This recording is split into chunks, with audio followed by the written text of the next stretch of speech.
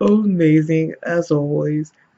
Especially when not especially, but I kind of love that moment. If you ain't know, now you know. Let me shoot some real quick. Follow me. Hi everyone, I'm going to react to Stray Kids M.I.A, the performance video, and it was requested by Matt, and here we go. Ooh.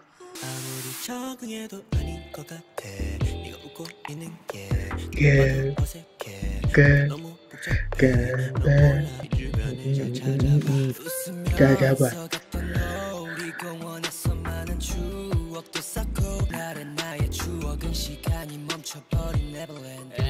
Neverland.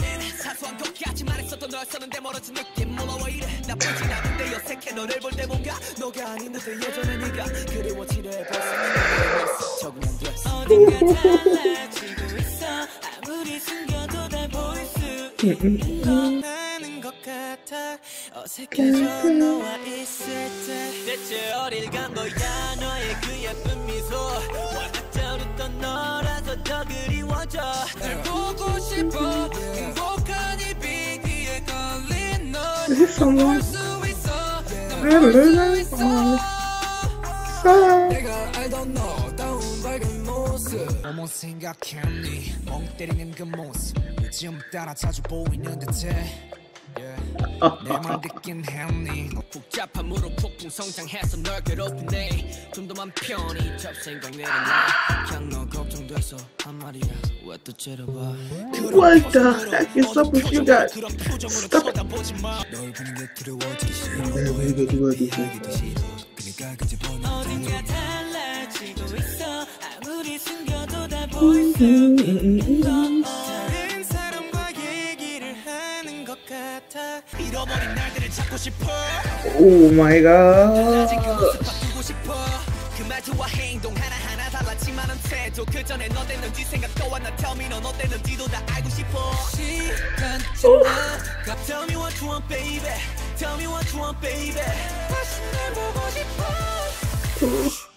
I kind of wanted you to go farther with that. 보고 싶어.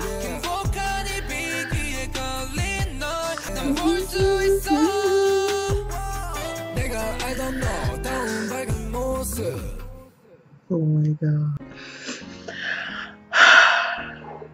This was so good. So good. Their rapping was amazing as always. Especially when not especially, but I kind of love that moment with who was it? Han, Sungbin. Who was the third person? I don't know if it was Hyunjin, but yeah, all three of them, and then they were switching between each other, like rapping.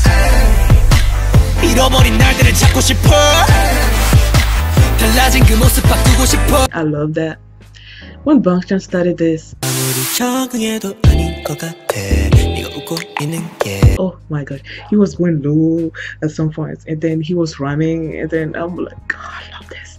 And then all of them, every single one of them were being rude, like they were giving you some looks.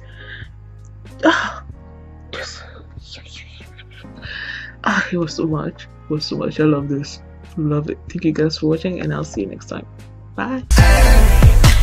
잃어버린 날들을 찾고 싶어 달라진 그 모습 바꾸고 싶어 그 말투와 행동 하나하나 달랐지만은 태도 그 전에 너 됐는지 생각도 안 나 Tell me 넌 어땠는지도 다 알고